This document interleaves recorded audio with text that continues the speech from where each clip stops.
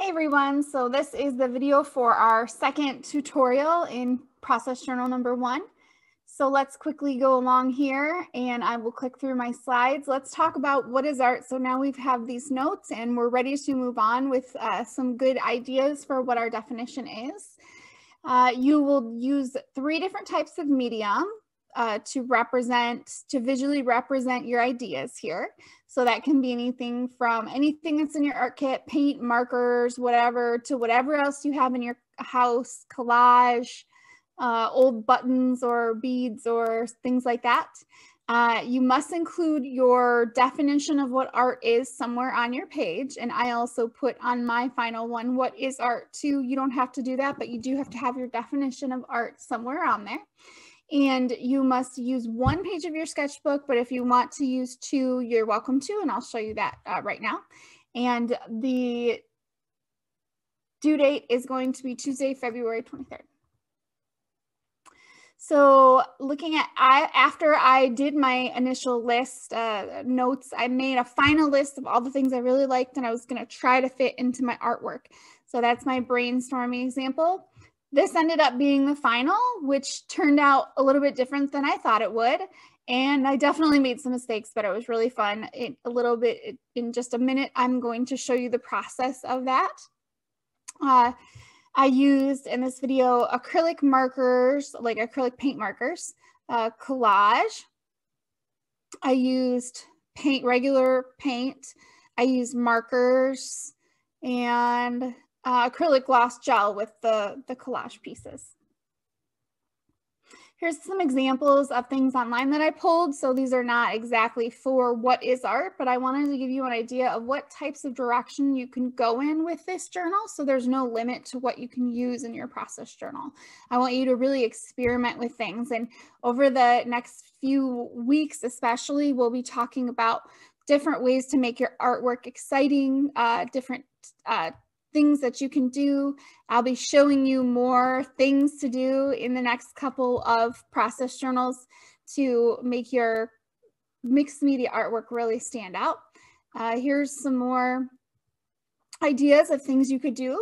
So it doesn't have to be paint or collage. This has only a little bit of collage. This one, they have colored pencil probably somewhere, mostly alcohol marker, but you could include colored pencil in yours too. And then they have this one collage image that they sort of integrate with the rest of the images. You've got words and markers and collage over here. And I just want you to play with layouts and test materials with this. So now we're going to go into the second part of this video, which is actually going through me doing mine so you can see the process, and I'll show you some things along the way. So we'll head over there.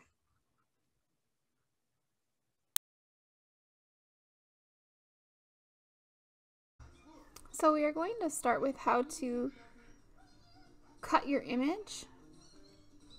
And I use an X-Acto knife, and we also have this nice cutting board, the green thing beneath us. Make sure you're not cutting on your parents' lovely kitchen table that they spent lots of money on, please. If you're using that, make sure you buy a cutting board. And I'm using these special scrapbooking scissors that I found at Hobby Lobby. I really like how short they are and they cut really sharp and fast. So I'm going to trace around the parts of her head that are pretty easy to go around with scissors, and I know I can go pretty fast. Like her back is just one swift line, so I'm just going to go down. Whereas the other part, I'm going to use the X-Acto. And it's best to cut away from yourself. I sometimes break the rule just because that's me. But it's best to cut away from yourself if at all possible. I maneuver my knife around a lot. And I almost draw with it as if I would a pencil. I like to see that my cut has been made. And here I go. I finally think, oh yeah, you have to remember to show your students not to cut toward themselves. So here we go with that. And I cut all the way up. I'm actually cutting the head of the baby off. No offense to the baby, but I am going to turn the baby into something else entirely.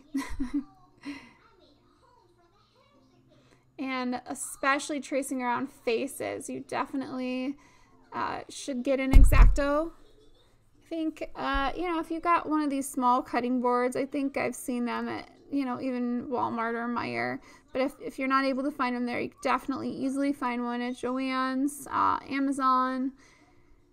And get one of these with an X-Acto and have some fun. I'm going to cut that little last piece off the top of her head. And that is how we cut out an image. And I'm going to trim it. Once I see my finished piece, I'm going to lay it down on something so I can kind of see if there's anything that I need to trim off.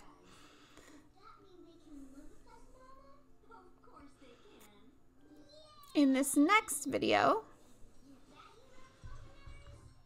I am going to show you how to just play with the way your collage is laid out. So one thing that I did, and I'm noticing my process, is I had these two people on the right hand side, and then I have these two people on the left, and I wanted them to be a bigger part of the piece than they ended up being. I sort of made a mistake, and you'll see it towards the end, but I really liked how they were in the composition, sort of looking in at the beginning. And so I played with the composition here and just sort of tested out what worked and what didn't work. So go ahead and sit and just enjoy watching me figure it out a little bit, and I will meet you back at the next part.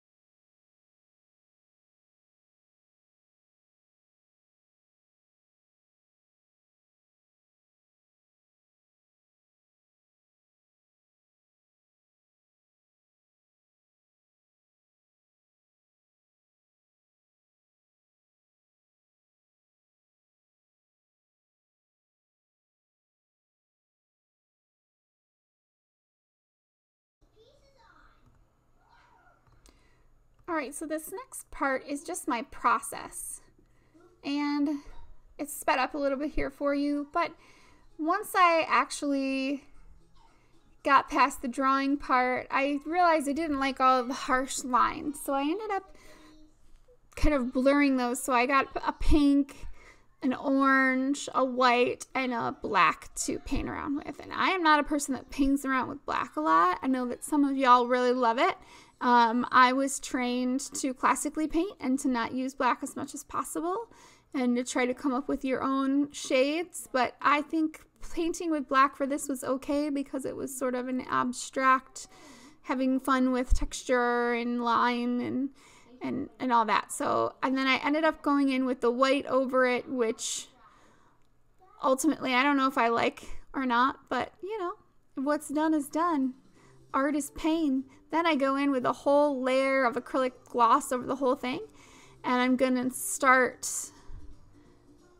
layering in all of my images that I had originally collected, and I'm gonna place them on top of the acrylic gloss before they dry. So I moved pretty fast here, so you can see me sort of coming in with my brush and going over things where I need to, but I don't spend too much time on the techniques or anything like that. I'm just working to get all the images in. I have a printed image on the right there that I'm going to put on the top. Beware of printed images blurring. And here's where I told you I messed up with the people, because I painted over them with white thinking that it wouldn't be that drastic, and it was very drastic. So I ended up going in with this gold leaf, and I was like, I'm just going to work with it then. And I went in with this rose gold leaf and just putting it around the woman's head, and then I play with a little bit of glitter. This was the really fun part. I started to just say, okay, I'm just going in with glitter. We're going to do the full thing. And I use my fingers a lot too when I make art. And then after everything was dried, I went back in for another round the next day to and I was dripping the paint, and now you can see the paint drift. I'm using these acrylic paint markers. They're so much fun, and they're like $20 on Amazon. If you have an extra little bit of money, buy these. They're super cool. And I just enjoyed going in and playing with the lines and not thinking too much about the meaning of the artwork, because the meaning is there. I know what it means. I know what it is for. So I just had fun with making the composition look overall visually pleasing. And then I added in this is when I was deciding what to do next. And then I added in some more shapes because I thought I wanted to balance out the bottom a little bit more. And I outlined the women that were on the bottom. Added some more on top of my letters, and then went in and did the triangles on the other side. And then the last thing I did was I wrote the rest of my definitions, whatever I could fit. I was going to cut it out and paste it on there, but then I decided to just write it with the paint marker because I was having fun. Then I turned the baby's head into a heart. And then I made my other one there, and then I was all done. So